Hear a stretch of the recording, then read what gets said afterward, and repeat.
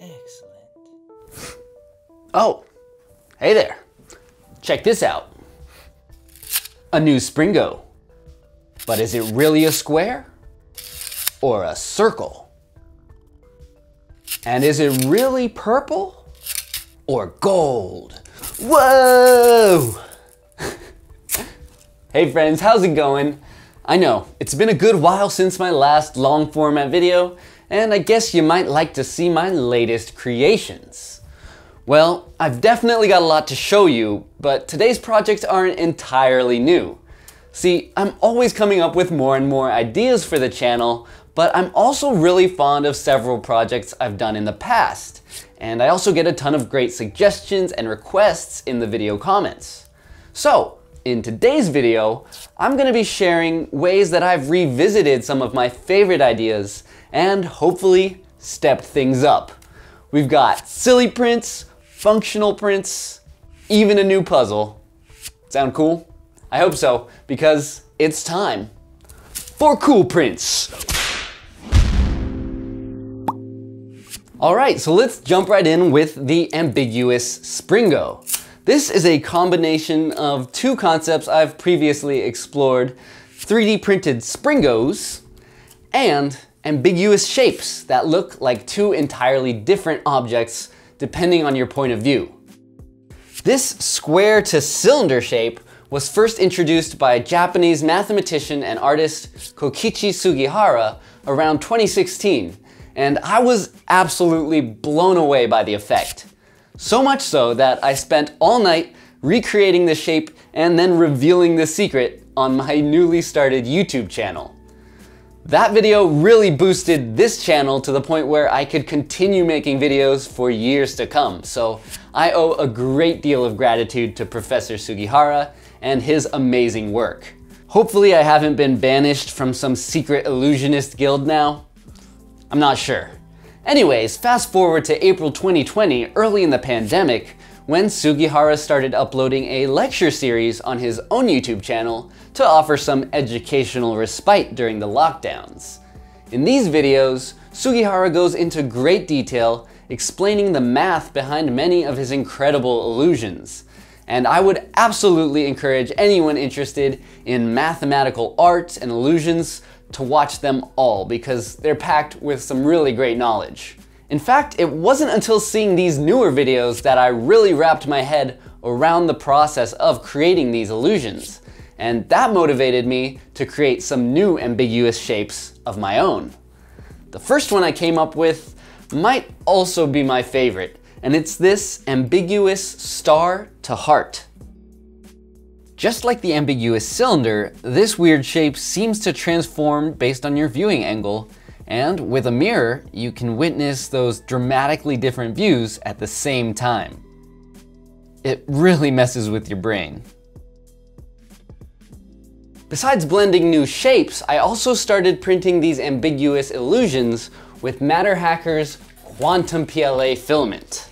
Quantum PLA is made using this co-extrusion method that results in a filament that is perfectly split down the middle with two different colors. It's super cool. On top of making almost any print look better, this filament is perfect for printing these ambiguous illusions with different colors on either side. And as simple as that trick is, it really helps sell the illusion. Naturally, I made a whole bunch of different combinations of shapes to explore what's possible. I love the star, so I also did a star to diamond, star to circle, and even a star to this moon shape. And when we get to more dramatic shape changes like this, the actual shape can become super crazy. Here's a quick peek at the model in Fusion 360. I learned a lot about surface modeling in the process of making these. So let me know in the comments if you'd be interested in a full tutorial covering my latest approach to these ambiguous shapes. I also wanted to try some different takes on the illusion, so in this case, instead of swapping shapes, I combined arrows pointing in different directions, and it seems like a different trick, but it's achieved in the same way. It's also fun to have two models that look the same until you put a mirror behind them. Or how about these two arrows that seem to trade reflections? I've also designed some new stands for these parts because I love those little details. They're printed in a few small parts that just snap together, and they help orient the parts correctly for the illusion and kind of make them look like they're defying gravity as well. At first, I was using these 1/8" acrylic rods, cutting them to size and gluing them into my 3D printed base, but I decided that's kind of overkill since the stand is pretty hidden and printing it is just so much easier. But it's still an option. As cool as these new shapes are, I still think there's something about the simplicity of Sugihara's circle to square that just makes it so elegant and effective. So to enhance those qualities, I pulled a few extra tricks and I made this wireframe ambiguous cube to cylinder. I basically wanted to see how much material I could remove while maintaining the illusion. So this is my first outcome. And here is my latest, even more fragile version. This one really only works if you get the angles just right, but boy is it cool.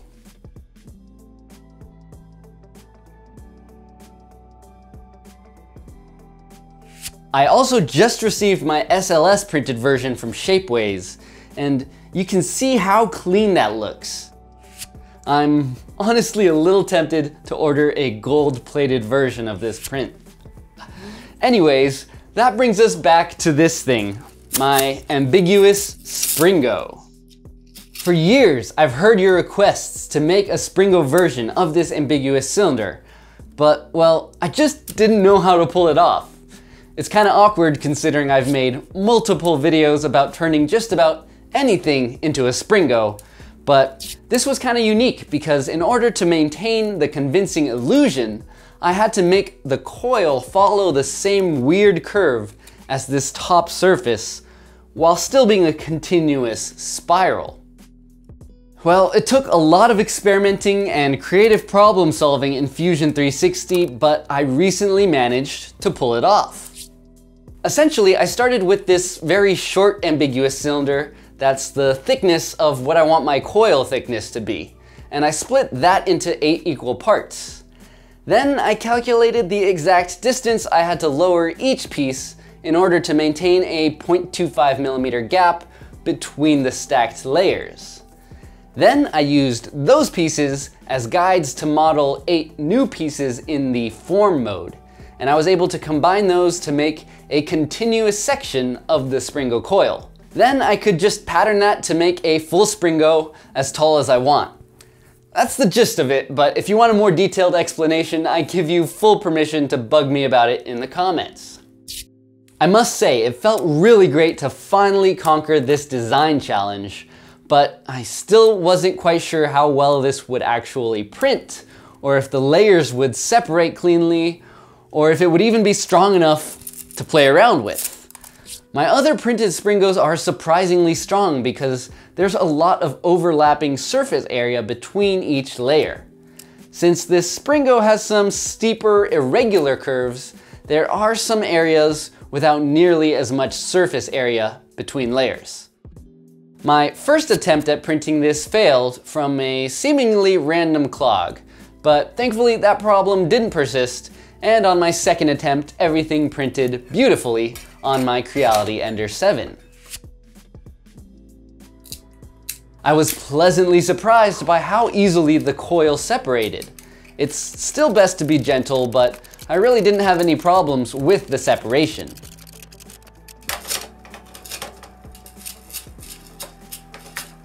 I even had success with this print-in-place stand that breaks away and eliminates the need for any support material in one fell swoop.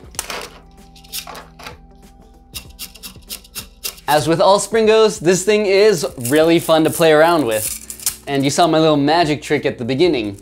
But I know I'm not the only one wondering how strong this Springo really is. Well, I mentioned that first failed print, which happens to give us the opportunity of breaking this thing on purpose. So let's see what it can handle.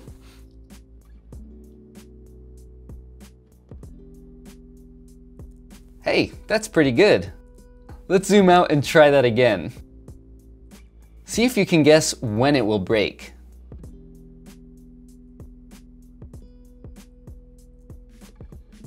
Wow. Hey, that was pretty good, right? As expected, it did break where the layers are a bit steeper, but I'd say that's more than stretchy enough to function as a good Springo.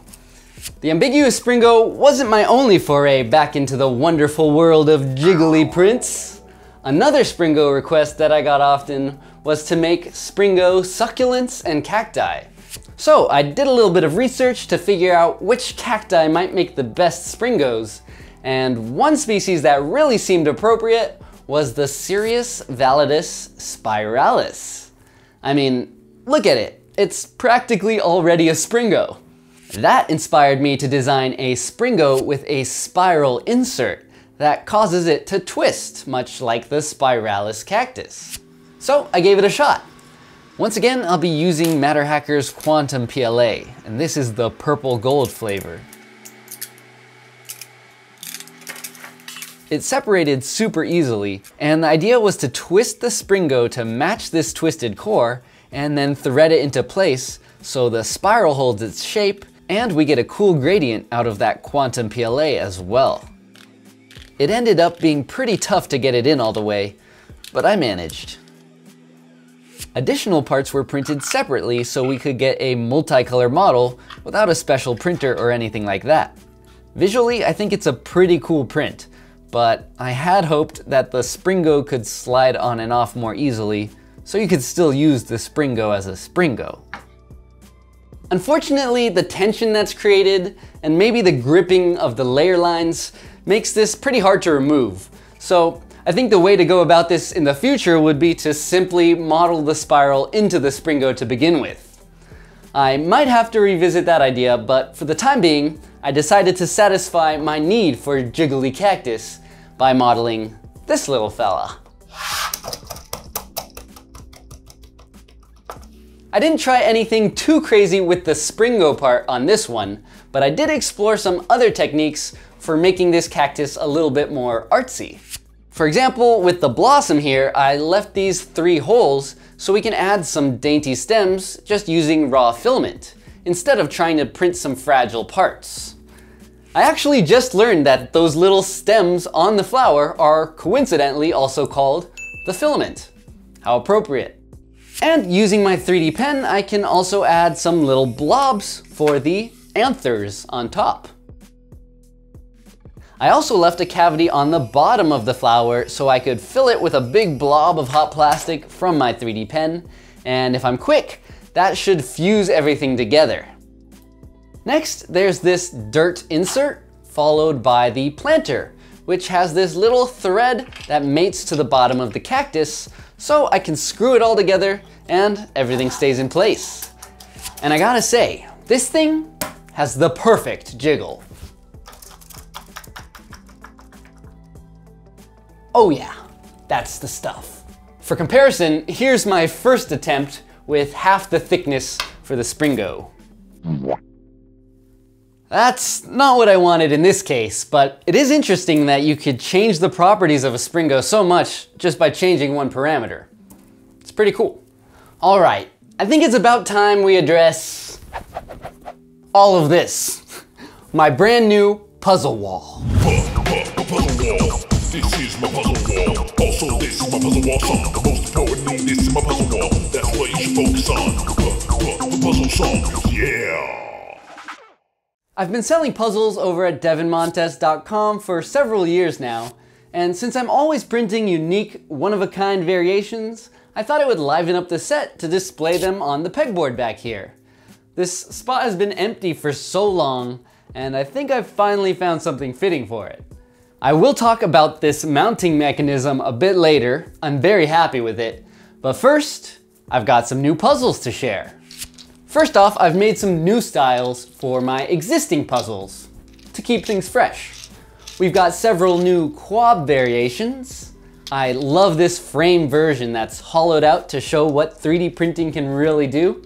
And it's actually surprisingly strong, but it can be tricky to get a really clean print. So I also designed a similar grid style for a bunch of my puzzles which have a similar vibe, but they're much easier to print. I ended up trying a few different variations for that and figured, why not print them all? But that's not all, because we've also got a brand new puzzle. Introducing the 𝐒𝐸𝐴𝐵.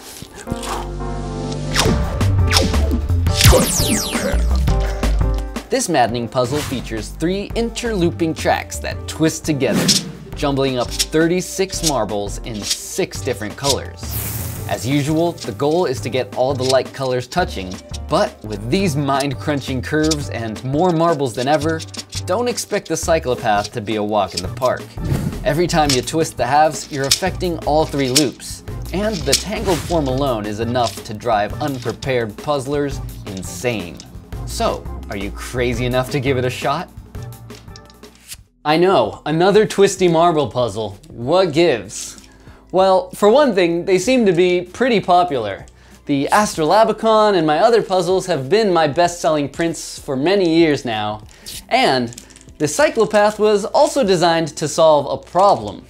See, I've bought thousands of marbles for my puzzles, and while they generally work great for 𝐟𝐢𝐥𝐸𝐴𝐵s, some of them are just a tad too small or too large, and they end up causing problems.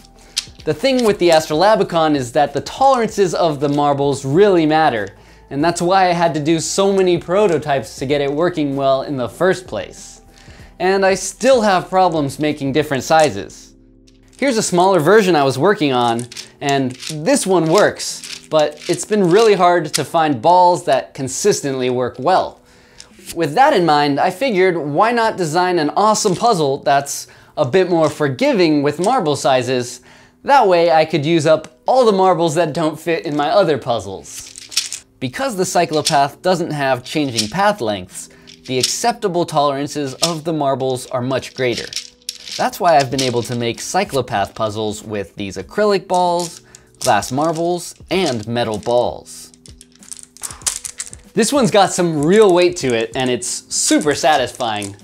Unfortunately, the colored coating on these metal balls can chip off, so I'm still looking for a good source of multicolored metal balls. Definitely reach out if you have a lead. By the way, I owe a big shout out to my Patreon supporters. It can be pretty challenging coming up with puzzle names that are catchy, appropriate, unique, and memorable. And for this one, I reached out to Team Make Anything through our Discord server, and we brainstormed name ideas together. We explored knots, roads, physical phenomena, and all sorts of things that resembled this puzzle until we finally landed on the 𝐒𝐸𝐴𝐵. I think the name really captures the cyclical winding paths, the resemblance to a cyclone, and even the mental burden that this puzzle can deliver. It was truly a group effort, and I've promised a 𝐒𝐸𝐴𝐵 puzzle to one lucky patron who contributed to that conversation. So, let's make them their puzzle right now, and I can actually show you how it goes together. I already have these 2 halves printed out, and I've glued in my 6 magnets. So now we just need to select all our marble colors. I think these go together well. And then we'll get our clip to hold the 2 halves together. I also designed a new assembly tool that actually works well for all my twisty marble puzzles, and that makes it much easier to connect the 2 halves without losing our marbles.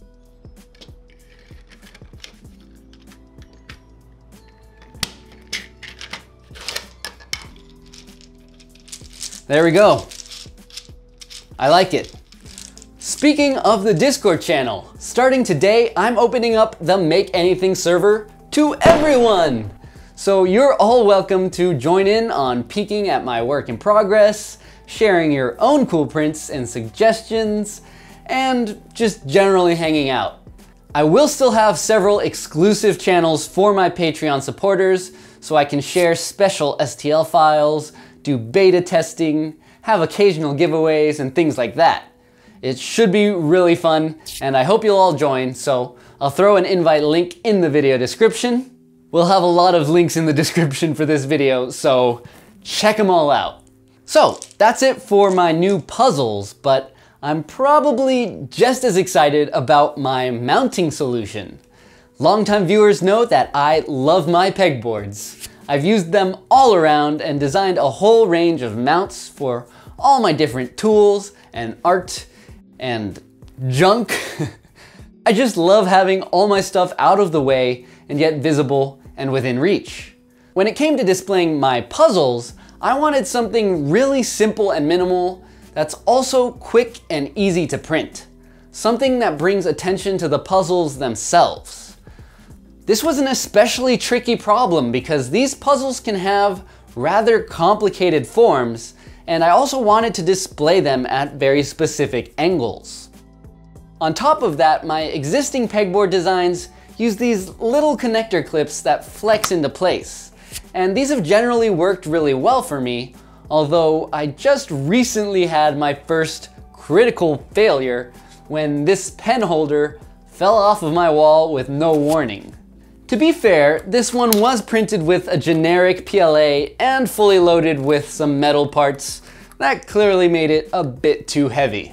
So while I have held my camera lenses, my VR headset, and these wooden legs for several years continuously, now I'm just a little bit more wary about trusting these tiny clips. Besides, the clips were designed for mounts that I didn't plan on moving around too often.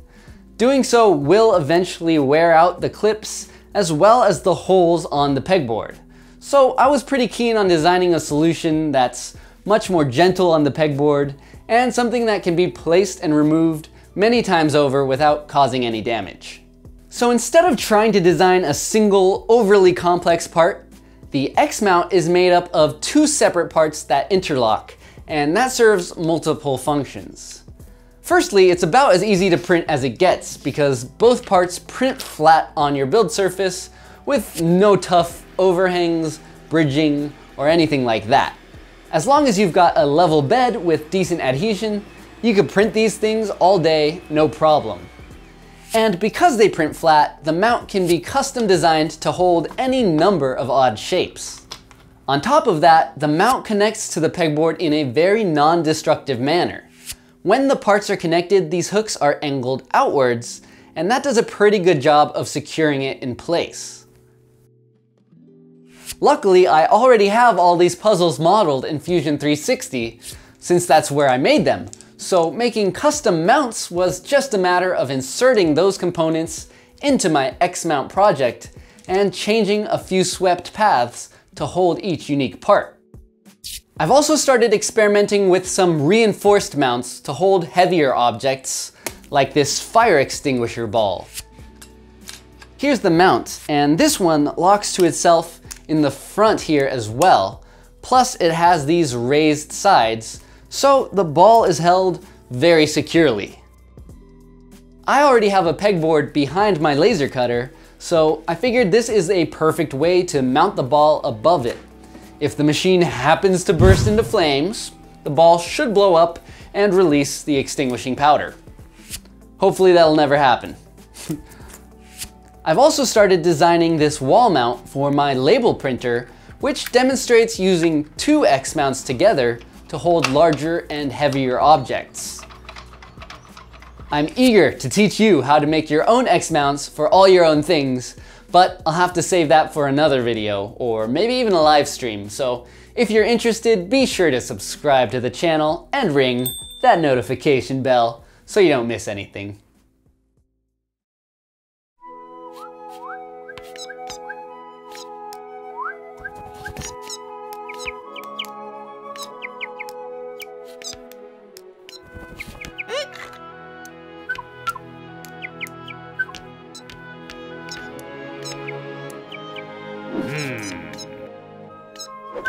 Stupid birds. Hey.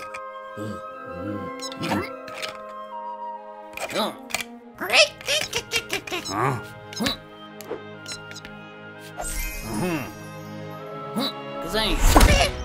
What? No. No.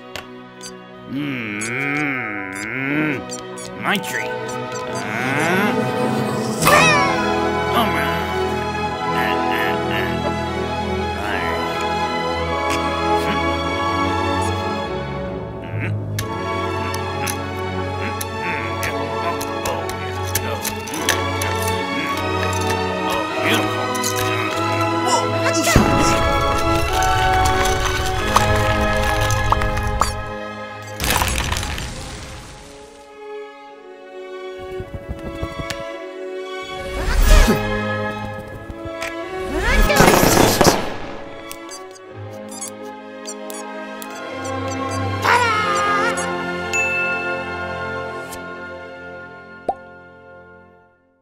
yeah, that's my way of introducing a few new Tippy Tree pieces. I spent way too much time on that. So hopefully you're already familiar with my tabletop stacking game, Tippy Tree, because I've got a bunch of new birds. We've got the finch, a sparrow, a bluebird, a baby bird, and even a pesky cockatoo. Cool. While I still don't have definitive rules for using these birds in a game of Tippy Tree, I'm personally a fan of having them be available as an optional piece that the player can use during their turn instead of placing a leaf. So that player loses the ability to reduce their stockpile of leaves, which is the ultimate goal, but they might be able to throw off their opponents with one of these awkward birds.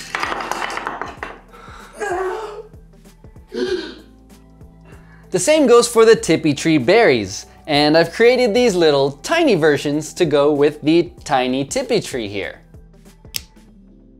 As for the birds, you can just scale those down 50% before printing them, and they should work fine with the tiny Tippy Tree as well. Speaking of which, I've just finished printing a small handful of these first edition tiny Tippy Tree sets that you can buy at devinmontes.com, or you can still order a regular sized set through angled.xyz. Of course, I would argue that the most fun way to play Tippy Tree is to print it for yourself. And for those of you who bought the game through My Mini Factory, I've added all these files to the downloads, so don't forget to re-download and get all these extras for free. But you don't care about the game right now, do you? No, you've been too busy thinking about this shirt. Tippy, that's my tree! This video is sponsored in part by That's My Dog, where you can get some rad custom merch featuring your fuzziest family and friends. Or if you're like me and you don't have a pet, why not your favorite 3D print? Tippy, that's my tree. If you also love Tippy Tree, well, you are in so much luck right now because I've teamed up with That's My Dog to offer this very shirt for sale for a very limited time. So visit bit.ly/thatsmytree to get yours now. Or don't, and regret it every day for the rest of your life. Your choice. You know I love being able to 3D print puzzles and games and all sorts of functional prints, but sometimes it's still fun to make art purely for art's sake. So here's a piece that I made a while back called The Observer. I first shared it in my Make Block Laser Box video when I made a few versions of it on the laser cutter.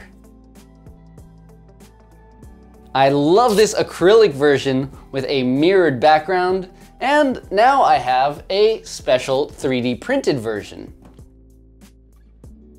With this one, each layer is printed separately, and there's a frame with some notches that holds everything together. I think it's pretty fun that all the pieces are still loose and you can modify them and swap them out. And on the back here, we've got a printed lip for easy mounting on a screw or nail that's in the wall. I've also had this little version, which I actually just used a 3D pen to stick a pegboard poly panel on the back, so that just pops onto anywhere on my pegboard. I love that I can make this file available for you to 3D print, but you can print it in whatever colors you choose. So it's kind of like we're collaborating on the piece of art. So if you do print one, share it in the Discord server. This one actually looks pretty cool under a UV light. Ooh. Speaking of UV light, there is one project that's missing today that I'm still really eager to upgrade, and that's Pendulous, my giant glowing double pendulum light. It's definitely a favorite of mine that I've been working on, but I've still got some more hurdles to cross. So for now, I'm gonna build this 𝐒𝐤𝐬𝐭 glowing pendulum. They didn't sponsor this video, and we didn't work on it together or anything like that, but I found it at a thrift store for $1 and I was curious. So let's give it a spin. Maybe you're wondering why I would share this similar product after flipping out about my 𝐟𝐢𝐥𝐞𝐬 puzzle being copied on Kickstarter. In case you didn't hear, that campaign did get shut down. Not too common for Kickstarter campaigns, so thanks to all my supporters who made noise. But I want to show you that I can appreciate another business taking inspiration from my work. My channel is all about inspiration after all, and I believe all ideas are built off of predecessors to some degree. To me, it's really about intention and distinguishing products. 𝐒𝐤𝐬𝐽 has clearly put a lot of work into creating something unique here. They've reinvented the glowing double pendulum as a low-cost, easy-to-build educational toy for kids. It has its own look and feel that pretty clearly differentiates it from my design. Anyways, let's turn down the lights and try this thing out.